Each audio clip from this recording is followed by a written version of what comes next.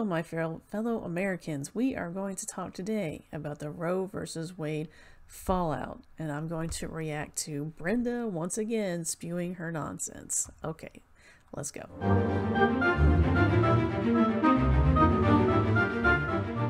So Brenda is again going out here and saying some very unbiblical things while also claiming to be Christian. Now, one of the two things that makes you a Christian is, one, you believe in Jesus Christ, that he came to die for our sins on the cross, that he was fully man, fully God, and that's why his sacrifice meant anything. Because he was that pure, he had that pureness to him, right? And then the second thing is that the Bible is the God-breathed, God-inspired, whatever word you want to use. Basically, this is his message to us, how you're supposed to live, how I want you to see things. You use the Bible to make decisions, to figure out what's right or wrong. Excuse me. To know what you're supposed to do in your life. It's guidance for prayer. It's all of this stuff, right? So for me, of course, looking at Brenda, who says she's a Christian and is perfectly okay with the fact that people want to kill their kids, does not track. Okay, she says a lot of things that are wrong. And so we're just going to watch this, and I'm just going to pause it and react and tell you what I think, okay? All right, here we go. Let's see if I can do this without yelling. All right, here comes Brenda. So there's like nuance in all of these, and no one wants to be used as the example of why we should be making these really hard decisions as a society. Okay, so no one, Brenda, no one wants to be used as the example of why we should be making the decision for abortion, because we all know instinctively, and they are now admitting, that that means it's the end of a life. There are people in the comments even. Let me see if I can find her again. It was like a top comment. Let me see if I can find her. Here it is.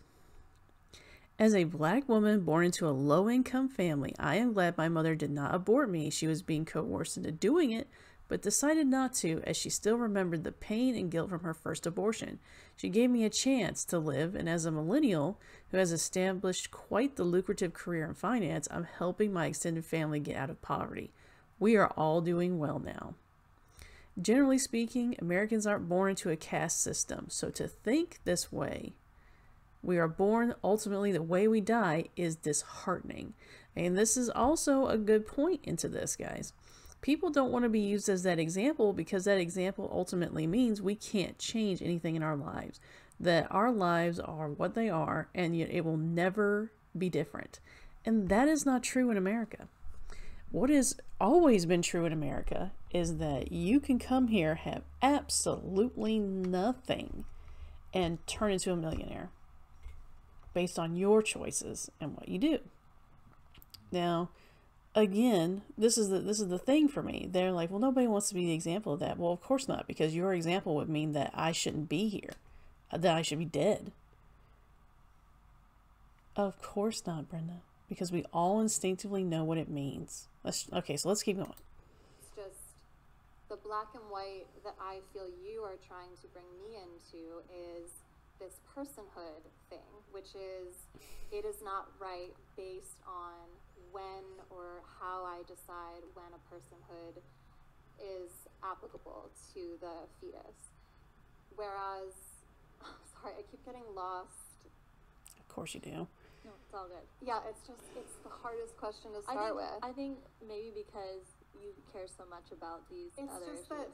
Okay, like really the way that I would frame this is by saying that this moment right here to me is a waste of time, and I don't.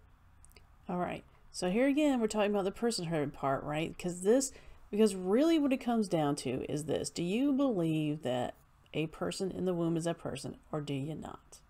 All right, I have several Bible verses that show personhood begins in the womb. That is what the Bible says. It doesn't say first breath, like she just lies here and says that it does. Okay. Many times in the Bible, nations, well, not many, but I have an example of one where nations were predicted from the child that was in the womb, not the one that was born already. Many times they refer to children in the womb as being crafted by God.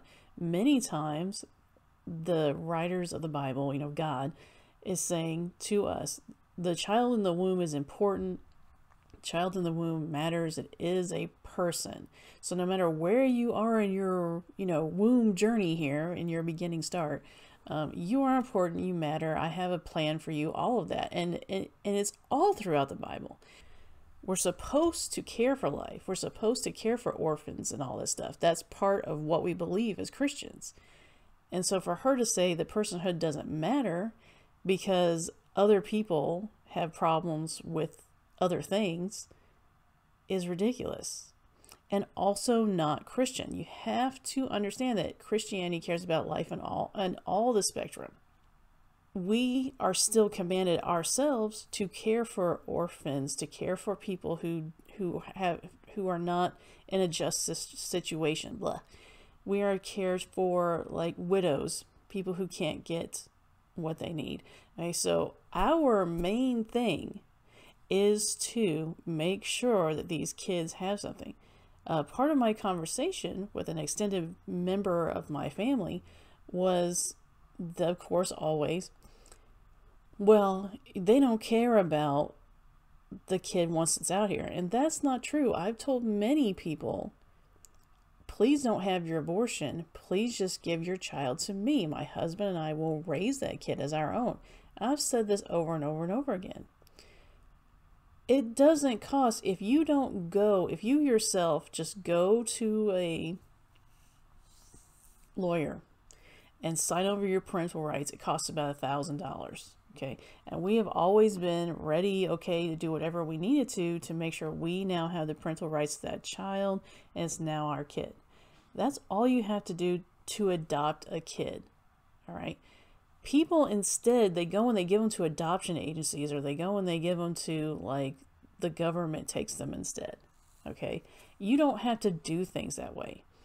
But that is the only thing that people on this side can see. They don't want to see other options. They don't want to see other things that can happen. All they want to see is pregnancy is bad. That's all they want to see. Okay, let's keep going.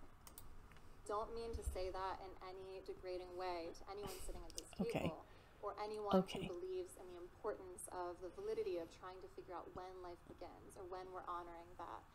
But for me, it becomes almost irrelevant because of all of the other issues that are piled on top of this, where I see so many people in the anti-abortion camp voting against it, acting against things that would make this place more viable for life. So if we talk about, okay, I believe that...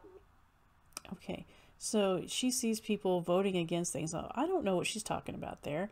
Mostly because our welfare system nowadays is you almost 100% can get everything you need. I think the thing that's the hardest right now is housing. But churches are filling that in. There's lots of different ways to get housing. Okay. To me, that's an excuse. Well, there's all these other issues around it that matter more. No. Are you killing a person or aren't you? That's what matters. The rest can be figured out in some way. Like if you give me a scenario, I can figure it out for you. How's that? You can leave it in the comments and I will brainstorm it with you. But to say that a person doesn't have value or personhood or whatever you want to say, because it'd be hard for them to be here, is pretty disgusting. Like that's where I'm at with that. Life begins at conception, which biblically life begins at first breath, according to like at least 4 Bible verses. That is something. And God also orders an abortion in the Bible. But even that, I would not want to hang my hat on the... Okay, and then that's a lie. Those are both lies. Life doesn't begin at first breath, and God does not order abortions. The examples that they use, again, are wartime examples that can't be used because that's not what's going on. These women are not in a war. They're not fighting for their lives. They're having a baby, a natural, normal phenomenon that these women cannot get into their heads is normal for them to do, and your body is created for. All right. A female body working normally with nothing wrong with it naturally is there to have children. Just this idea that because I don't want to do something means people have to die, I can do whatever I want, is extremely selfish. And you know what it reminds me of is 2 and 3-year-olds. I want it. It doesn't matter. Okay, these people are children. They don't understand life. They don't understand the world. And it's very hard for me to take them seriously and not just laugh at them like I would do a 2 or 3-year-old and just say, well, I'm sorry. You can't have it. You're just not going to get it. Because this is how they act. Bible to even inform this conversation, because these are all like moralistic ideas. They're not actually provable. They cannot be concrete. It's a matter of your own. And then this is the other problem I have with her. Like I said before, part of being a Christian is that you use the Bible as the part of the way that you make your decisions, the Bible and prayer. The Bible is our guide, what we're supposed to do, how we're supposed to act, how we're supposed to treat people, where to move, how to move through society, because it has information for that, how to deal with our money, how to deal towards people, etc. like this. So for her to say, I don't want to use the Bible, Brenda, you are not a Christian. You never in any way present Christianity as the way it is. Okay. So for me, whenever I look at this, she says to people out here, I am a Christian, but I am pro-choice because of all these other reasons. You can want to fix all these other reasons. Like I want to fix all these other reasons. If somebody can't afford their kid, like I said, give your kid to me. I'll take them. There are churches all over the country that are working with people who have had a child and are poor. There are couples out there who want to keep their kid, but they're like, we can't feed another kid. They go, Apologia Church is the biggest one that I know of. Okay, they do it. They do it all the time. There are multiple families. There are many children alive because they go, they stand in front of the abortion clinic and say, we will care for you. We will care for your child. We will help you. We will do this. Okay. And they are just one of the biggest examples I know of that make that difference. People like Brenda will not acknowledge that exists. And she goes on, just listen to what she says. Personal morality and your opinion. So with all of that being said, if you believe that life begins at conception, then I want to see what you are doing to make sure that no one has to have an abortion that they didn't want to have. Okay, and then right there. Oh, well, what are you doing? Well, we're doing everything. Everything.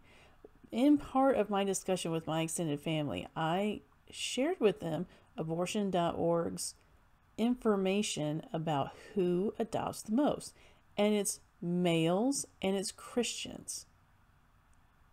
That you can't make this stuff up. The people like this simply refuse to see the truth. And that's why it's so hard to talk to them. Everything else is emotional rhetoric. And that's all it is. They just want you to feel bad. So you'll let them do what they want to do. Which just so happens in this case to be kill their children. Because of poverty, because of all these other issues that are happening. And that personal moral stance in that case is not as valid to me because it doesn't actually answer any of the questions that are going to help us decrease abortion numbers or even eradicate it if that's your dream. So I think we have to, if we can keep going, I think we have to get into that conversation about how we help women who are being coerced and support women who are in low-income situations or abusive relationships to make sure that they are not coerced into abortion. I think abortion and coercion go hand in hand. And a lot of the work of the pro-life movement, I'm not sure how familiar you are with it, but is supporting women who are in difficult situations so that they are empowered to not turn to violence and not have to have an abortion, but choose life and protect their children, provide them financial material care, thousands of pregnancy resource centers providing that financial material care, supporting women, giving them the help that they need, connecting them to the resources that they deserve. That's all very crucial.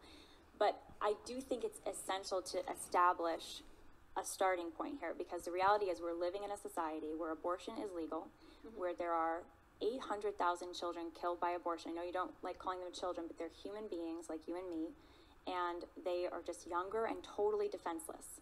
So it's this ultimate ageism, or might makes right, that the more powerful, the born people, are deciding the fate of these preborn people.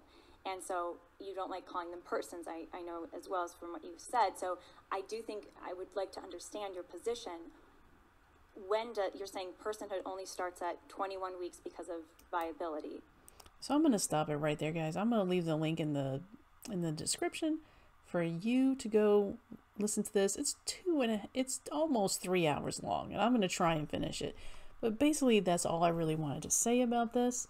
This thing's almost 20 minutes long, so I'm going to have to just end it here. Thank you for joining me, my fellow Americans.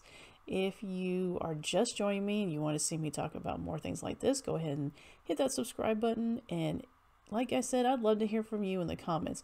We can really, this idea that there are no solutions for people, that when something horrible happens, the answer is then to do something else horrible. This is bad logic, guys. Really bad logic. And I know that when something horrible happens, you're not thinking logically, but the people around you should be. They should be helping you get through this while also making sure you're doing the right thing. Because when you come out of your emotions, you're going to be like, why did I do that? And I know, because I've made choices based on my emotions before and really mess things up. So you cannot use your emotions to make decisions. And people on Brenda's side, that's all they want to do. They want to use their emotions to make decisions. If I used their concept is if I don't want to do it, I shouldn't have to, right? If I used that concept and applied it to anything else, it wouldn't work. I don't want to pay taxes. I shouldn't have to. I don't want to obey the law. I shouldn't have to, right? And it should be fine. I should not get any consequences from it, because that's what they want also. They want no consequences. So, where do you fall on this, guys? I'll leave it there. Thanks for joining me. Remember to pray and read your Bible. Oh, I lost my mouse. All right, there it is. Okay, so remember to pray and read your Bible, and I'll talk to you in the next one. Bye.